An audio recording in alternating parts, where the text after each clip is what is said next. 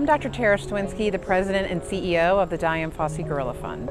The Dian Fossey Gorilla Fund is the world's longest running and largest organization that is fully dedicated to conservation of gorillas in the wild.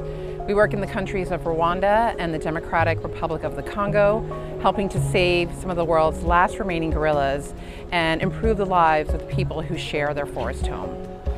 This is my first visit to the Houston Zoo. In addition to being so impressed with the exhibits and the animal care, I've been thrilled to learn about how much conservation is an integral part of the zoo's mission and how it is really embedded in the culture of the institution.